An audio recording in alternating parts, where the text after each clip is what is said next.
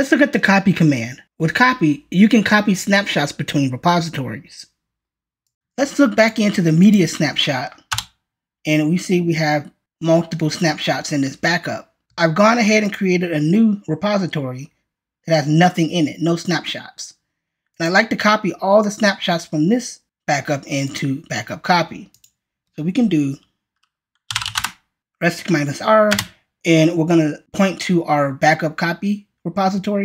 So backup copy. This is the repository we want to copy our snapshots into. Then we'll say copy from a repo and specify what repository we want to copy our snapshots from. In this case, it's going to be media. So we simply type media. We have to specify the password for the repository. And this will copy all the snapshots from media into backup copy. This process is going to take quite a long time depending on the size of the backup.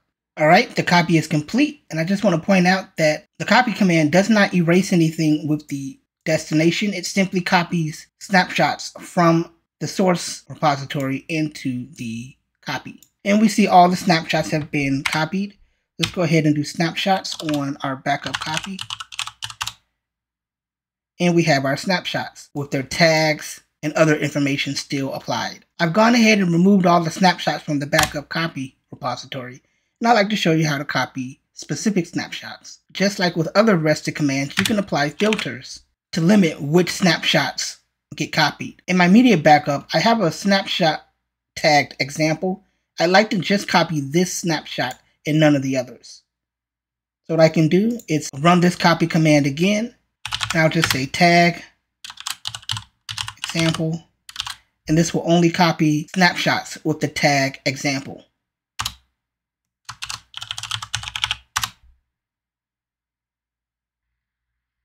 We see snapshot has been saved.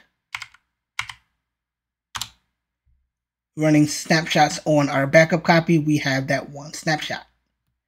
You can filter by tag, you can filter by host, and of course paths. If you have multiple repositories that you'd like to copy from, you can tell Restic to copy snapshots from a list of repositories in a text file. Consider this. I have a text file called copy.txt, and you can put a list of repositories here that you'd like to copy from. In this case, I like to copy from D-Media. And in our command, instead of specifying from repo, I can do from repository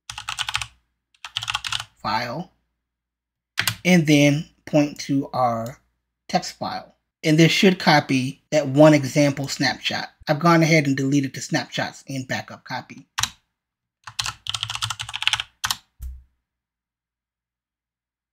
It's done. Snapshots, again, are one snapshot. If we do snapshots on our media, we can specify which snapshot by ID. So I'll go ahead and copy our first snapshot and our last snapshot. So I'll do Restic, copy, and I will use from repo, media, and we'll just copy these IDs.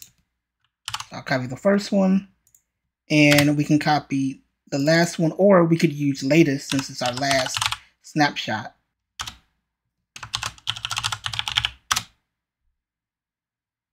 Now this copy went a lot faster because some of the data is already in the backup copy.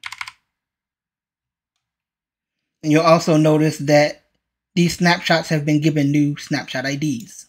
Copying in this way doesn't guarantee deduplication for subsequent backups. This means that files that you copied into the repository could be re-backed up again during subsequent backups. You can ensure your copied snapshots retained in duplication using the copy chunk or params option. However, this only works when creating a new repository. So what you have to do is create a new repository, in this case backup copy, and specify the from repo option. We're going to copy from media, and make sure to append the copy chunk or params option.